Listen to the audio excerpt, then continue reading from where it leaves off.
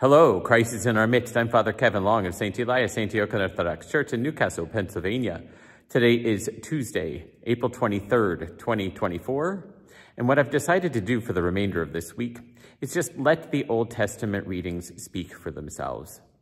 There are many spiritual gems that can be pulled from each of those readings. And so I invite you to listen to them being read, pray over them, and if you have any thoughts, feel free to leave them in the comments section below, and we can discuss them as the week progresses. So this is the last week of Lent. Next week begins Holy Week. So I pray that God will give you good strength and give you the guidance that we all need in this day and age to make good decisions that are pleasing to our God. So read those texts as you see them on the screen, and may they be of benefit to you and to those that you love. Have a great day. God bless you.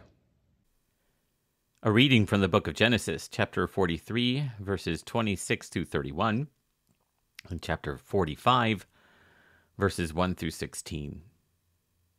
When Joseph came home, they brought into the house to him the present which they had with them, and bowed down to him to the ground. And he inquired about their welfare, and said, "Is your father well? The old man of whom you spoke, is he still alive?" They said, "Your servant, our father, is well. He is still alive." And they bowed their heads and made obeisance. And he lifted up his eyes, and saw his brother Benjamin, his mother's son, and said, "Is this your youngest brother, of whom you spoke to me? God be gracious to you, my son." Then Joseph made haste, for his heart yearned for his brother, and he sought a place to weep. And he entered his chamber and wept there. Then he washed his face and came out. Controlling himself, he said, "Let food be served." Then Joseph could not control himself before all those who stood by him, and he cried, "Make everyone go out from me."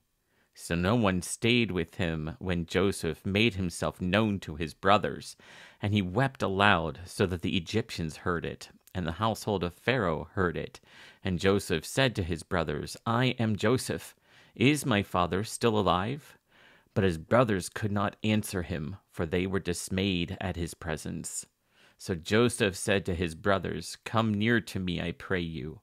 And they came near, and he said, "I am your brother, Joseph, whom you sold into Egypt. And now do not be distressed or angry with yourselves, because you sold me here. For God sent me before you to preserve life. For the famine has been in the land these 2 years, and there are yet 5 years in which there will be neither plowing nor harvest.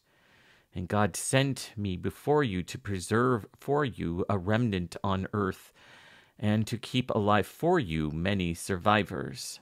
So it was not you who sent me here, but God, and he has made me a father to Pharaoh, and lord of all his house, and ruler over all the land of Egypt. Make haste, and go up to my father, and say to him, 'Thus says your son Joseph, God has made me lord of all Egypt. Come down to me, do not tarry. And you shall dwell in the land of Goshen, and you shall be near me, you and your children, and your children's children, and your flocks, your herds, and all that you have. And there I will provide for you, for there are yet 5 years of famine to come, lest you and your household and all that you have come to poverty.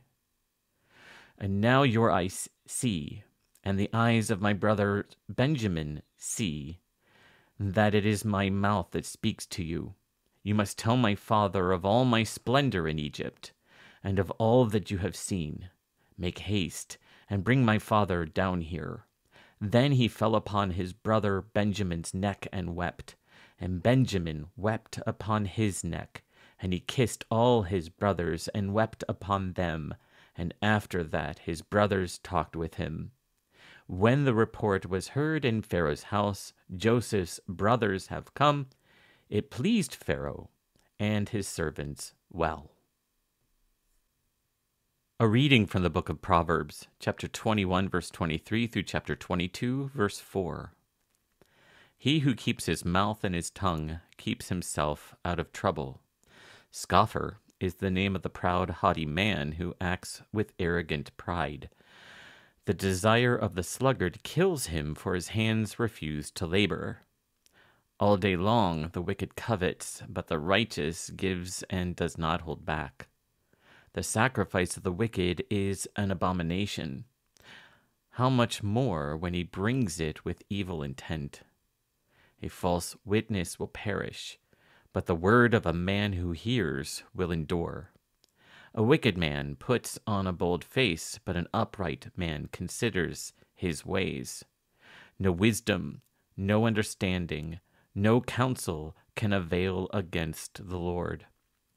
The horse is made ready for the day of battle, but the victory belongs to the Lord. A good name is to be chosen rather than great riches, and favor is better than silver or gold. The rich and the poor meet together. The Lord is the maker of them all. A prudent man sees danger and hides himself, but the simple go on and suffer for it.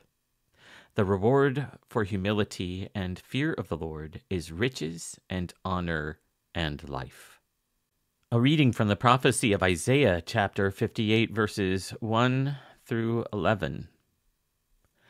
Thus says the Lord, cry aloud, spare not, lift up your voice like a trumpet.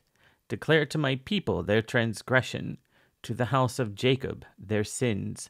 Yet they seek me daily and delight to know my ways, as if they were a nation that did righteousness and did not forsake the ordinance of their God. They ask of me righteous judgments.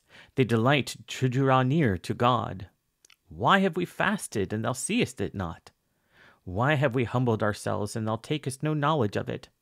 Behold, in the day of your fast you seek your own pleasure and oppress all your workers. Behold, you fast only to quarrel and to fight and to hit with wicked fist. Fasting like yours this day will not make your voice to be heard on high. Is such the fast that I choose, a day for a man to humble himself? Is it to bow down his head like a rush, and to spread sackcloth and ashes under him? Will you call this a fast, and a day acceptable to the Lord? Is not this the fast that I choose, to loose the bonds of wickedness, to undo the thongs of the yoke, to let the oppressed go free, and to break every yoke?